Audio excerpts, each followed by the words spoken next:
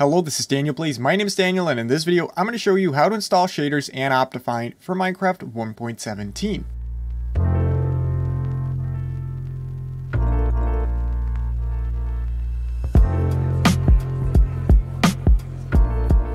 That's right, in this video, I'm going to show you how to install shaders and Optifine for Minecraft 1.17 real quick. Before we do so, of course, I want to remind you that if you enjoy this particular video and find it helpful, then be sure to give it a thumbs up. Also, if you like this type of content and other videos about Minecraft and just games in general, then be sure to hit that big red subscribe button. And last but not least, if you need a good and reliable Minecraft server, then be sure to use my affiliate link down below in the description. If you do buy a server over at Apex Minecraft Hosting, you will also support me. And then without any further ado, here's how to install shaders and Optifine for Minecraft 1.17. So what we're going to do, we're going to install Optifine, then I'm going to show you how to fix some issues that you may have with the Optifine installation, and then last but not least, we're of course going to be adding actual shaders to Minecraft. So I keep saying this, but for most applications, you need to run Minecraft just once. So what you're going to want to do is open your Minecraft launcher, select the version that you're going to use Optifine with. So in this case, it's 1.17, but in the future, it might be 1.17.1 or 0.2. You just select that one, you click play, and then once you're here, you now have 1.17 on your PC, and now you can just click quick game. Now what we're going to do is actually install Optifine. So what you want to do is open up your browser and go to DanielPlays.net. These links will also be down in the description. You want to find this post that says how to install Optifine for 1.17. You click it because this one contains the links that you're going to need. So the first one you are going to need is download 1.17 Optifine. You click this one right here and it will take you to Optifine.net. Because there's only pre-releases and no full releases for 1.17, you have to click preview versions right here. And then there's a couple there, but for this video, it's important you actually use the latest one, the pre-22. In the future, there will be other ones, newer ones, and you can use any ones you want. But for now, you should always use a version that is pre-22 or above.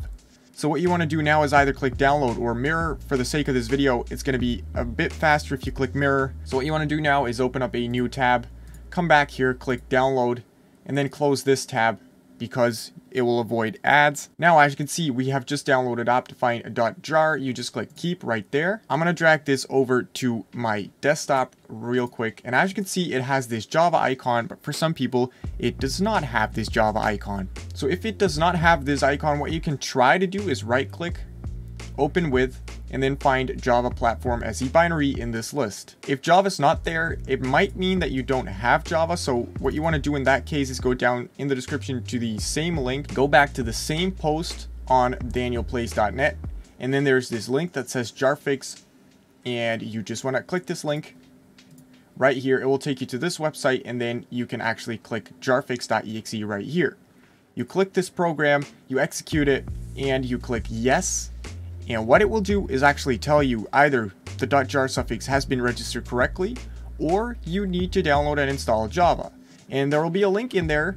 It will look like this, or it will say you don't have Java yet, and there will be a link in there that doesn't work. So if that didn't work and it told you to download Java, what you want to do is actually come back to this post on DanielPlays.net and click the Java download link right here. After that, you can either run Jarfix again, or you can just now actually retry this first thing that I told you to do, and that is open with, and it should be over here, or choose another app, and when you click more apps, Java should be in here, and you can now actually open this installer.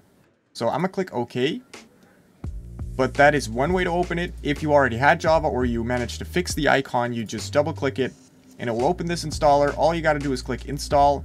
Might take a few seconds, and then it says Optifine is successfully installed. You click OK. Open up your Minecraft launcher, and there you go. You now have the Optifine profile, but we still need shaders. So that's going to be very straightforward. Once again, you come back to this post on DanielPlays.net. It's all in the same post, so it's very easy. Here's BSL shaders. You click this link right here to the official download page for BSL. It says here this page and my site is the official source for BSL shaders, so do not download it from any other page than this page or the official BSL shader website. So once you're on this page, you want to actually scroll down and get the one that says Minecraft 1.16. You could download the 1.14 one because for shaders, versions don't really matter. Just click this download icon, wait 5 seconds, and then your download will start. I'm going to drag this over to our desktop. One thing you should keep in mind, don't unpack it. Don't actually go and try to drag this shaders folder into your actual Minecraft shaders. That's not going to work. You want it to be this .zip file, and you don't want to change anything about that. So now what you want to do is launch Minecraft with the Optifine profile. It will give you this warning, but that's totally fine. That will happen for any modded version of Minecraft there is. So here we are in Minecraft 1.17. It says modded. That's because we added Optifine to it. If you now go into options, video settings, in the bottom left corner right here, it should now say Optifine HD something in your version. And then in the bottom right corner, it will say Minecraft 1.17. So now, as you can see, for the first time in a long while, the shaders button actually appeared over here, and you can click it. It should be empty if you've never installed Optifine before. If you have, your other shaders from previous versions should be in here, and some might work, some might not. So what you want to do is click shaders folder right here, move this over to the side, and then drag the BSL zip file in here. That is literally it. If we now go back into Minecraft, you can see it's already there. For some people, it takes a few refreshes. So you go back into options, video settings, and shaders, and it's now there.